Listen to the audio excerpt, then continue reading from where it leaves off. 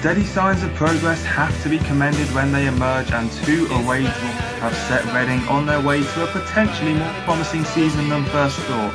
That is the agenda for episode 166 of the Tilehurst podcast, with your host Marc as always, and joining me to discuss the 2-2 draw at Blackburn and the 1-1 draw at Aston Villa for Reading FC is Simeon Pickup, aka BucksRoyal, aka Sim from Bucks, aka the Tilehurst website editor. What is your current Twitter handle these days, mate? It keeps changing. It's Sim from Bucks. Had a mini rebrand, but if you see me on the site, it's BucksRoyal, just to keep you all on your toes.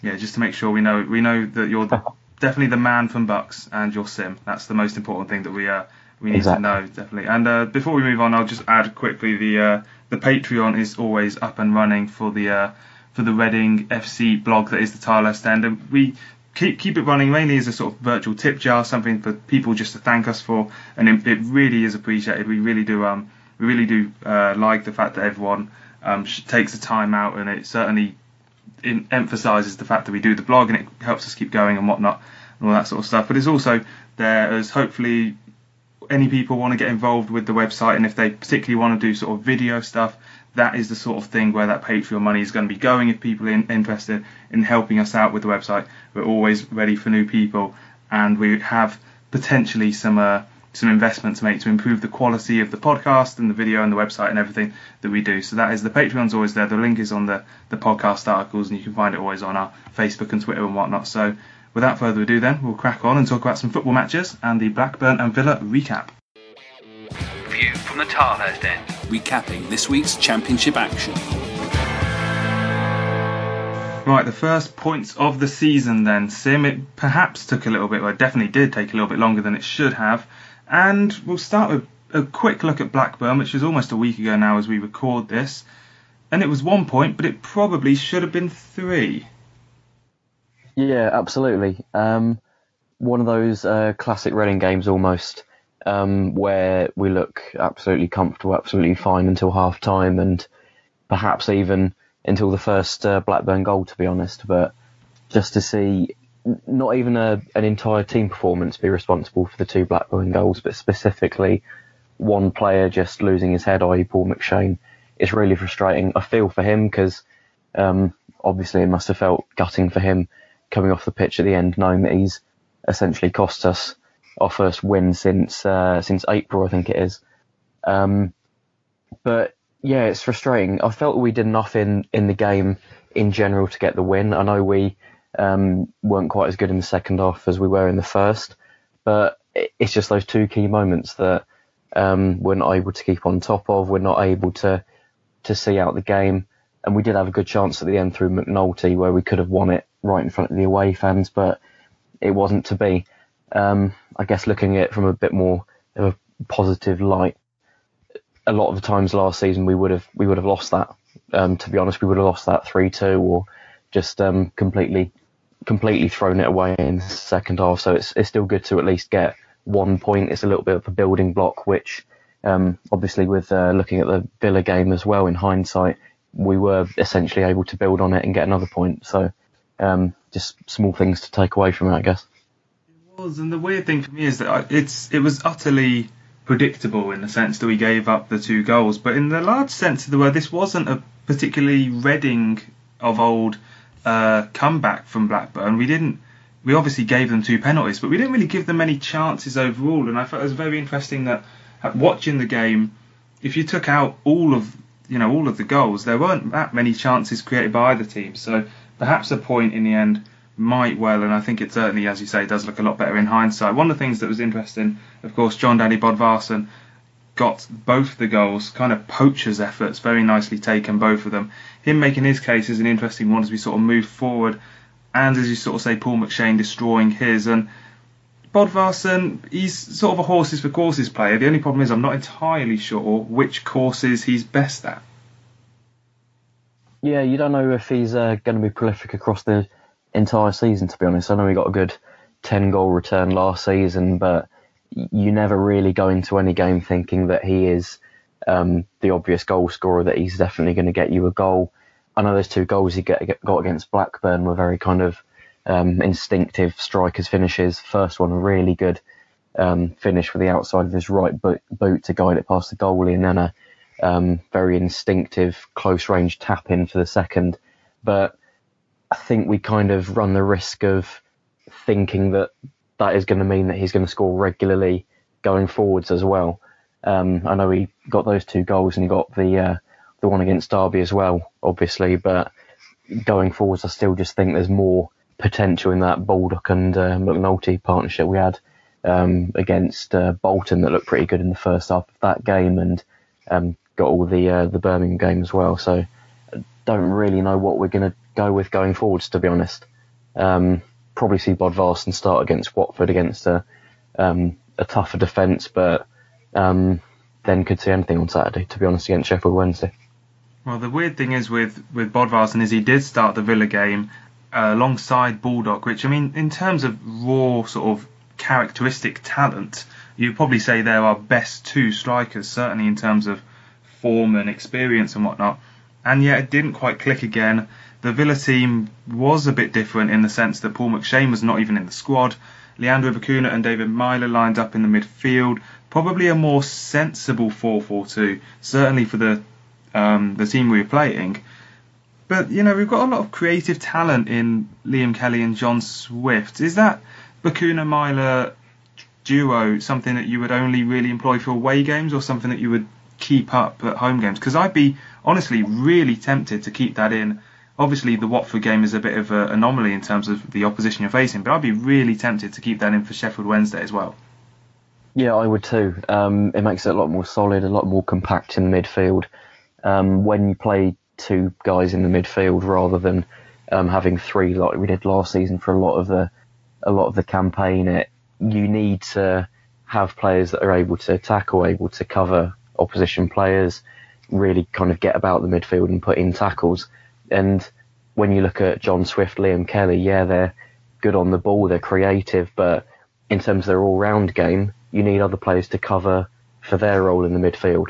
And you do just feel it's a bit lightweight when you put, say, John Swift or Liam Kelly in a 2. But what you get with David Myler and Leandro Bacuna is that with Myler you've got someone who can put in tackles, he can protect the back 4 nicely, and then Bacuna can help him out in that. And he's got the energy to get across the midfield to put in tackles, but then also drive forward with the ball like we saw with Danny Williams a couple of years ago. And you need that balance, you need that solidity and energy in the midfield, and that will help other players in the side as well. When you've got 2 pretty attacking wingers, are probably going to be starting Sims and Barrow going forwards, I would have thought, maybe Meite, Aluko, and then 2 out-and-out strikers as well.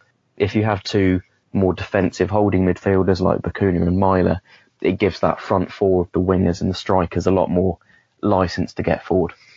Yeah, and I think as well in terms of as you say, the wingers, traditionally you would need creative players to sort of feed balls in behind space, and that does work in theory with Barrow and Sims, who we probably know a bit less about, or certainly do. But with Barrow, we know we don't have to put the balls over the top for him. We just have to give it to him on the halfway line. He'll punt it himself and he'll chase after it, and that's where the attack comes from. So the ability needed, the ability required to feed Barrow and to feed hopefully Sims and whoever plays out wide is kind of lessened. It's not as high as one might think when you have so much pace on the flanks. You can kind of let them get on with it and have centre midfielders who do other jobs. Moving quickly back to the strikers then, Sam Baldock against Villa got the all-important penalty. He did kind of miss a massive sitter towards the end of the second half as well, with a ball that came in, I think it's from Sims, and a touch onto the bar from the goalkeeper.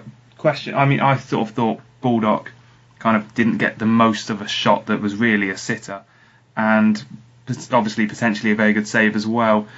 Are we relying on this penalty being the thing that boosts his confidence, or is it just the case that a penalty just is a penalty? It's not really related to anything else? Yeah, it's to be honest, it's one of those where if it had gone the other way, if Reading had the first goal and really dominated the game, missed a lot of chances, but then given away a penalty at the end, then we would have been thinking, this is awful, this is Reading not being clinical, the other team gets the luck. Yeah. But when we get that moment, when we get that real drop of fortune that we've been lacking for so much, then that is a morale boost. I know it's not particularly encouraging that we had to kind of hold on and run our luck a little bit. Apparently the second half performance wasn't great at all, but when you get those little moments, it gives the belief to the players that if they hold out, that if they keep it to a 1-0 trailing rather than going 2-0 down or 3-0 down, then they just need that little moment and they can get back in the game. And all that came from just a hopeful ball forward towards Sims, trying to get in behind the defence, and just making that run, making that opportunity can pay off, and that's how it worked for us. Well, it's interesting as well, isn't it? It's, the idea that if we'd have been on the other end, because we kind of were against Blackburn, certainly, and I do kind of want to raise this point as to whether we were actually kind of lucky in both games, not just the Villa game where it's a bit more cut and dry, but the Blackburn, the first goal was a defensive error, the Villa late penalty that we won was kind of controversial. There was certainly nothing controversial about the penalties that we gave away against Blackburn, so I'm wondering just maybe whether we're getting a bit lucky, but we'll see. The luck thing, if it carries on, then we'll have to drag it up a little bit more. I do want to talk about a couple of other things and more statistical things, though. The dispossessed stats, which I've been certainly raised last week, that Reading were getting dispossessed far, far more than any other team. It was about 21 times a game. Against Villa, it was just 8, which is a much, much better number. And we won 34 aerial duels, 14 tackles. It just sounds like we got the basics right. And I think this kind of builds out to this. We've spoken about mentality so much over the start of the season and the end of last season. The mentality you need to win all those aerial duels and all those tackles is solid. There are foundations there. But one area where the foundations are still a little bit ropey is our start to the second halves. And we are still conceding goals at the start of second halves. Yeah, and it's worrying. It just makes you think they're kind of perhaps switching off at the start of the second half or whatever. It's hard to properly work out what's going on, to be honest, because I think the goals that we've conceded have been a little bit different, but you look at the one that we conceded on Saturday against Villa and it's just I think it's El Mohammadi who just gets in between our centre halves and just has a relatively straightforward finish, and it's frustrating when it happens like that, but it's a little bit hard to kind of, from Clement's point of view, to work out what Reading need to do to solve it. Is team talk at half time maybe?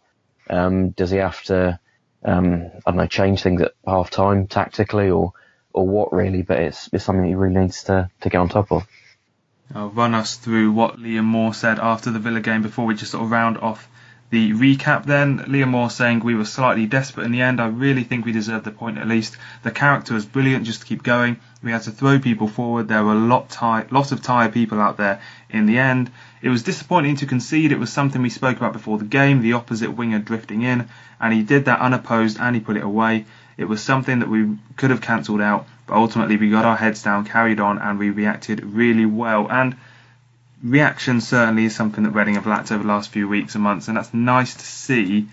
So the question is, how different are our season expectations after this week where we picked up 2, going into the game at least, good results? Because for me, the relegation scrap factor is still there, but the confidence that we'll beat it is kind of growing in me, and also the confidence that there are signs of progress. I think that's probably one of the most important things, that usually we start kind of okay and we get a bit deluded, or we continue to do quite well, or we drop off or whatnot, but usually we start from a good base and drop down, and then there's that drop in morale really does sort of hit when there is no sort of progress or improvement. But at the very least this season we're starting from such a low base that any kind of progress and improvement is kind of nice, and it's kind of bringing confidence and a bit of a feel-good factor, especially with the fact we have a clear system this year, or certainly for the moment. And for me, those season expectations, they're not getting ahead of themselves, but they're just drifting up a little bit with each game at the moment. Yeah, exactly. And we're just taking things as they come, to be honest, which is nice. We're just looking at each game and just taking the positives out of each one, I think. But to be honest, when you look back at the Blackburn and the Villa games, getting those points, we were more than capable of getting those points in the previous couple of games. Derby, I think we could have perhaps won it if that Manone howler hadn't happened, if we'd managed to see that one out. Forest, we weren't really out of the game too much, to be honest. And the Bolton game, if we'd perhaps gone ahead in the first half when we were playing pretty well, we could have had our first win of the season. But it's reassuring to finally get those points on the board, to finally be able to translate what I think were encouraging performances into actual points. And when the team is confident that they can do that, and when it really hits home that they are capable of getting those points and hopefully a win on Saturday as well, then that'll be great, and then the confidence will just go from there. It does certainly feel like Saturday, especially as it leads into the international break, is going to be so important. We won't talk too much about Sheffield Wednesday, as we're recording this the night before Reading play Watford in the Carabao Cup, so we'll talk about that a little bit later on. But now we'll move on and discuss the various news bites around the club over the past 7 days. The Tilehurst End Podcast. Read the blog on thetilehurstend.com. Well, if Reading seniors are throwing away 2-goal leads, they're certainly teaching the under-23s something, because the under-23s were 2-0 up against Norwich in their recent Premier League 2 game, then they lost 3-2. However, they have since gone on to win 4-1 versus Sunderland with AD Popper and Chris Gunter, both getting a good portion of that game on the pitch. Next up, they are away to Newcastle, that's on Saturday, so the under-23s currently 5th in Premier League 2 after 3 games. The under-18s, their 100% start to the season ended with a 4-2 defeat at Villa, whereas they go to Brighton, or host Brighton should I say, on Saturday. And the women, a spectacular result for Reading FC women, went to Manchester United in front of almost 5,000 people and won 2-0. Really was a sort of the Glory United game, as they always like to sing, as the homecoming for the new women's team. And Reading went and won. It's the first Reading professional senior side to beat Manchester United since 1927. Now, I'm going to claim that as a bit of a stat sim, but I'm not necessarily trying to compare it. No, but it's great to see the women doing well, to be honest. In front of such a big crowd up at Manchester, that'll be a great boost for them. Good to see the youth teams doing well too. Gunter getting, I think it was 45 minutes on Saturday to continue his development. So good news all round, and we do need that little bit of a boost at the club. Yeah, the only other time that a Reading professional senior team, and I use those words very carefully because they're obviously all kind of professional academy teams and senior teams that weren't professional and whatnot that have played Man U. The only professional senior team to have beaten Man U was 1927, as I say. The FA Cup third round second replay at Villa Park, that was. And of course we all know that Reading went on to reach the semi-finals of the FA Cup that year, so no pressure on the women to repeat that feat and make history repeat itself. They start their Premier League or Women's Super League campaign versus Yeovil on September 9th, so we'll keep on top of that as and when it happens on the Tilehurst End. A couple of other little transfer bits. Of course, the transfer window isn't quite over yet. There's talk of Cameron Jerome potentially being moved out of Derby on a loan deal that we're kind of being floated around. Is there any sort of chance you think that's going to happen? No, not to be honest. We've got our main 3 strikers, Bodvarsson, McNulty, Baldock, and then with Mate able to play up top as well. I don't really see it, to be honest. And with rumours like this, they'll often put out a couple of different championship sides. I think it's us, Ipswich, and a few other sides. So it feels like agent talk more than anything else at this point. That's going to be a very expensive loan. I do think it would be odd anyway, having seen us sign so many strikers already. It'd be odd to go and get another one, kind of just for the hell of it. I suppose we do have our 4 first team choices with plenty of academy options floating around as well. Another player on the radar, this time to be leaving apparently, is Pelle Clement. Fox Netherlands have named PEC Zwolle, Willem and FC Utrecht as teams who will be potentially signing Pelle Clement. We did a Twitter poll on this actually, because I personally was not too bothered about the fact that he might be leaving. Seemed perfectly legitimate to me, certainly if it's on a loan basis to get some first team football. However, 46% on the Twitter poll on Tilehurst said they would keep him, with the rest split between sell and loan, which I must admit kind of surprised me that so many people want to keep him. Perhaps it is just a case of keep on trying out players until one of them works. And finally, to round off news bites, Nigel Adkins, former Reading FC manager, has been voted the 4th sexiest person in Hull. Have you got any complaints with that, Sim? Have you got 3 sexier people in Hull that you're aware of? I can't think of 3 sexier than Nigel Adkins, to be honest. That dashing silver fox that they've got up there on I'm surprised he got as low as 4th. No, well, I suppose that officially, in the Tilehurst end's eyes, Nigel Adkins is the sexiest man in Hull. So if he ever wants to come on the podcast and claim his prize, he's more than welcome to get in touch, and we'll have a nice little chat about that. So in the meantime, we'll be discussing those of you who have gotten in touch with us, and most of you don't usually send us messages about whether you're the sexiest person in your particular town, the Mailbag, in just a few seconds' time. Get social with the boys. Find them on Twitter at the Tilehurst End and facebook.com/the Tilehurst End. So a couple of reaction tweets. We got them after the Blackburn and Villa games. Bo Marrow saying that is Mo Barrow, the other way around, if you kind of get what I mean. Saying 2 draws from the last 2. Blackburn game, very disappointing, but we move on to Sheffield Wednesday and hopefully get our first 3 points. Matt Cook simply say get in. And then kind of a bit of a theme with the next 3 or 4, which I'm going to kind of all put into one, is if you can think of an answer to this one soon. We've got Luke Rogers saying that McNulty should start ahead of Baldock and Sims should start. Decent defensive performance against Villa, but we got very lucky. Max saying, do we start Josh Sims against Sheffield Wednesday or even against Watford? Theo saying, I think Sims needs to start against Sheffield Wednesday. Made a difference when he came on versus Villa. Created the chance for Baldock when he missed the sitter, and he won us the penalty as well. And Bilal Benassar saying, why don't we play Aluko in his best position in behind the striker and play Sims and Barrow or Mate on the wings? I never understood why we didn't play Aluko behind the striker. That's where he was most dangerous at for Fulham. So Sims, I think against Watford it's pretty much nailed on that we're going to see Josh Sims start. And I suppose from then on the attack is probably going to take shape depending on who can impress against Watford. And if no one impresses, then we'll just play how we played against Villa. Yeah, exactly. And wingers are very important for us at the moment. I thought perhaps our biggest failing in our last home game against Bolton was a lack of width. I know we had Mate down the right and kind of Swift played in a kind of a cutting in role from the left. But that lack of width, because they both try and cut in quite a lot, really held us back. But now we've got Barrow back and Sims coming into the team as well, of course.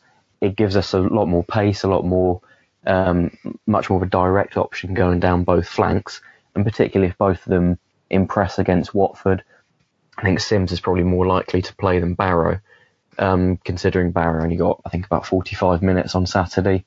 But if one or two of them can impress, then there's no reason why they can't get into the side for Wednesday, because that position out wide does seem to be quite fluid at the moment, with Aluko starting as well and Mate too. So if someone puts in a really good performance or gets a goal even, or an assist or two, then there's no reason why they can't really stake a claim.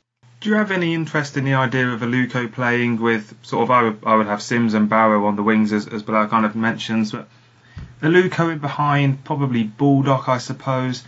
In theory, there's a lot of experience and a lot of goals in that front line, but I don't know about Aluko being behind the striker in practice, because he seems, if he's out on the flanks, he doesn't create anywhere near enough for them to move him into the chief creative position. And I'm happy to be proved wrong if Paul Clement ever goes with it, but it just at the moment seems like playing someone behind the striker, you have to be absolutely 100% sure that they can take chances and that they can make chances. And Aluko at Reading for, not just the last couple of weeks, but since he's arrived, hasn't shown the ability to do that consistently. No, and I'm not sure what his best position is, to be honest. I think at Fulham he kind of tended to play on the right of a front three, but he also kind of lined up as a false nine a little bit as well.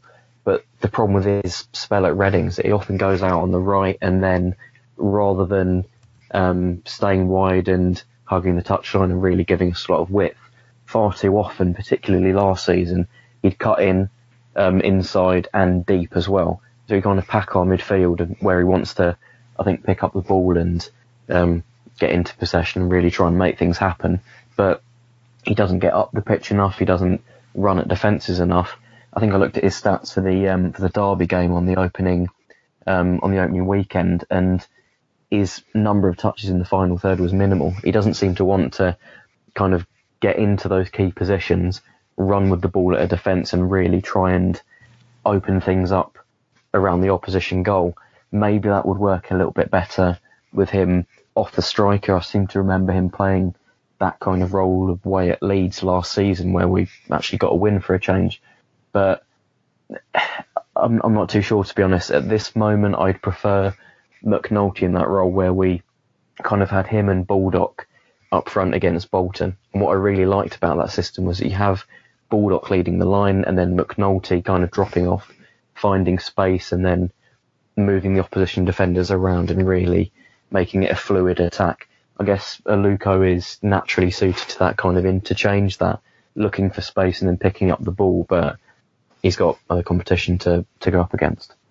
Certainly has a long way to go to get. I suppose he's in the team, so he's not too far away, but certainly has a long way to go to start being the sort of player that Clement builds the team around, and certainly as Clement's looking for this 4-4-2 formation. Final question then comes from Dinkman Dennis, who says, do you see us being moronic enough, as he puts it, to actually drop Yadom for Gunter when he returns from injury, or will we keep it the same, or even put him at left back? Now, I don't think Yadom is going to go anywhere, because I think even Clement will know that he's been one of the better players so far this season, barring any sort of errors as soon as I say this. But I think he's going to be floating around on the bench, and Paul Clement has not been afraid to change fullbacks off the bench and whatnot. And I do think that we'll see Gunter on the pitch for definite, but we won't necessarily see him starting games. And who knows, maybe Clement will enact a sort of rotation policy. Do you see him dropping in at left back?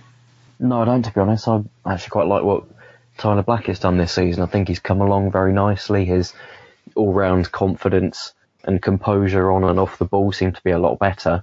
And it says a lot that despite looking very shaky to say the least last season, he's been picked consistently by Paul Clement this season, despite Omar Richards being an option, despite Andy Yeardon being able to play there as well. So I don't see Blackett coming out of the side, and Andy Yeardom's done even better than him. Added a lot more attacking impetus down the right. He gets forward a lot better. He seems to get in behind the opposition defence quite nicely. And I don't really see Gunter adding anything more on either side, to be honest. But I guess he's a logical person to have on the bench, having that experience and versatility if you need to bring him on as a right back or a left back or wherever. To be honest, he should be involved, but just in general, I don't see him starting too many games. I wouldn't want to rule out the idea that Chris Gunter starts at right back with Yadom at right mid in tough away games, but certainly not. I couldn't see that happening at home. And yeah, at left back, I think that Tyler Blackett's, credit to him, he's a sort of a spotlight player. Whatever he does gets magnified and discussed probably more than certainly more than the majority of the squad. I can't think of many other players who have the spotlight on him. Maybe Liam Moore probably at the moment at Reading, but whenever he's been asked a bit this season, he's not done a bad job, so credit to him for stepping up. And certainly I was a massive fan of one Sean Cummings for doing pretty much the same sort of job in terms of how he started to how he finished at Reading. So hopefully Tyler Blackett can be of that ilk, and we'll be discussing exactly whether Tyler Blackett and Gunter and whatnot will be starting against Watford on Wednesday, as we give that a quick little preview to round off the show. The Tilehurst End Podcast, by Reading fans, for Reading fans. So Sim, forget who you think's going to come in for this game. Who do you want to see start at the Medeski Stadium against Watford on Wednesday evening in the Carabao Cup? We have a clean slate. We've beaten a team, and surely if on Little Football Manager you've got where the board expect us to get to, surely the Reading board expects Reading to get to, second round defeat or maybe a penalty defeat at home to a Premier League club. They probably wouldn't be too bothered. So the pressure's off. Who do you want to see come into the team? I'd like to see just a few tactical changes, to be honest. We've had our 4-4-2 over the last couple of weeks. I'd like to see us just tweak it a little bit and try a slightly different interpretation of it. On the first game against Derby, we had kind of a 4-4-1-1 with Swift playing off Bodvarsson. And I think if we go back to that, it gives us a few more options in midfield. It kind of tightens it up a little bit against a Watford side that like to... they've got a lot of quality in the midfield, so we are going to need to bring someone else in there to just make it a little bit tougher for them. I guess otherwise, giving Richards a chance instead of Blackett, give him a rest. But generally speaking, try and put out a strong side, try and get the win, as we did in the last round. Just trying to build that momentum, trying to build that confidence. And rather than just rotating for rotation's sake, if we can get a morale boosting, even a score loss, just really putting in a good performance and maybe losing 2-1 or 3-2 or whatever, even that will build confidence and really give us a bit of belief going into Saturday, and that's the most important thing. Yeah, I think it is important to sort of obviously keep the results flowing, and those certainly do translate from game to game. I don't know about who I'd want to see necessarily. I think Josh Sims starting is very important. I think, as you say, Richards being rotated in. We can't forget the fact that there are a growing number of players in the team that have featured certainly quite heavily or more consistently than certain others. I think Gunter, the fact he played 45 minutes on the weekend for the under-23s, probably suggests that he'll play. Whether he plays the entire game or not remains to be seen. I'll certainly be happy to see him play. And McNulty coming in, I'd probably expect to see Swift as well, because I think we're probably going to go in with a kind of 4-4-1-1, maybe just have that extra man in midfield to do a little bit more creative and a little more chasing of the game if we have to. The thing is as well with this game is we have no idea how Watford are going to approach it. Javi Gracia, the current manager, has only played one cup game in England. That came 6 days after joining, so there's no precedent for knowing what Watford are going to do in terms of their lineup, how seriously they're going to take it. So really, it's hard to tell. But with that in mind, can I have a prediction, please? Tough one. I am going to echo our last Premier League League Cup game at Madejski and go with a 2-0 away win after Swansea did the same thing last year. Just to clarify again, because obviously the first round didn't have extra time, the extra time possibility in this round is non-existent. Goes straight to penalty, doesn't it? Yeah, absolutely. So that's a nice easy one for those of you organising lifts and whatnot out of the what time you're going to get home. If your partner tells you that they're going to extra time and they've said, oh yeah, there's extra time, then they're cheating on you, I'm afraid. So just make sure you know that, and make sure you're well abreasted of the rules and whatnot for the second round of the League Cup. I myself am probably going to have to predict a 1-1 draw. I think I said the same for the Birmingham game, but I certainly do think that Watford will score, and I think Reading will probably grab one as well. And I mean, if we lose on penalties after a 1-1 draw, I think I will probably take that. Let's just round off the episode then with a quick look at how the prediction league is going, because certain Mr. Dan Wimbush, the former host and hopefully one-time returnee or future returnee of the Tilehurst End podcast, is storming away with the league at the moment with 9 points. He's correctly predicted the Derby, Forest and now the Villa result. He was joined in the Villa result by the 1-1 merchant known as Simeon Pickup on Saturday with a 1-1 draw that came off. So 5 predictions of 1-1, and you've got some points for it now. Exactly, consistency pays off in this sport, both in terms of the actual game and the prediction league. So I'm delighted to get my first points. That's good. Tom Crocker's currently on the single point with Westy, Johnny and Handbags all on 2, myself on 3 and Ollie Allen on 4. Ollie will be around on Thursday, it usually is, for the weekend preview, talking about the Sheffield Wednesday game. And the final point I was going to make is that if the predictions were correct, you can kind of see the fact that Tom Crocker's predictions have come out as the most optimistic at the moment. With if his predictions were correct, we'd be on 7 points Reading as opposed to the 2. So there's certainly not a great case for being optimistic in the predictions, as you probably would have worked out by now. So quick word for Sheffield Wednesday then to round us off. It's so important to win this game, I think, before the international break. Do you foresee, if say we lose it, do you foresee any sort of last ditch runs into the sort of immediate changes to the team? Sort of, is it panic stations going to return if we lose this game? I think it depends how we lose it, to be honest. If we lose it comfortably, then obviously we're going to be really worried that we're going backwards after getting our first points. But if it's, say, a high scoring loss and we kind of get edged out despite playing really well, then it's not too bad. It's more just about what we can get out of it all round, really. But obviously we do need that win.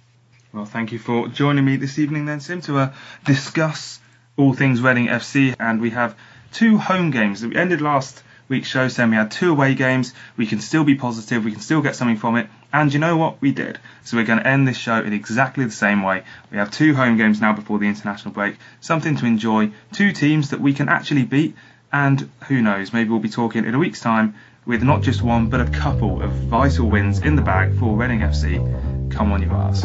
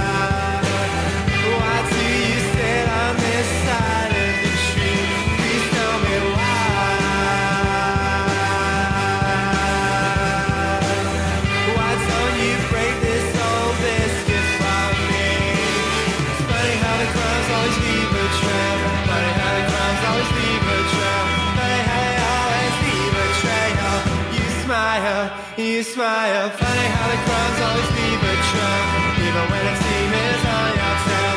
Funny how you always leave a trail. You smile, why?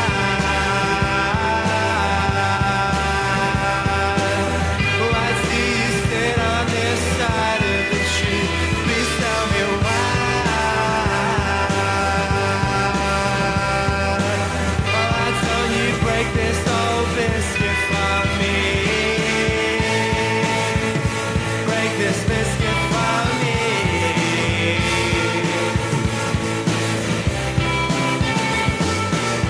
Making your mark on the main one. Drink plenty of courage, your stars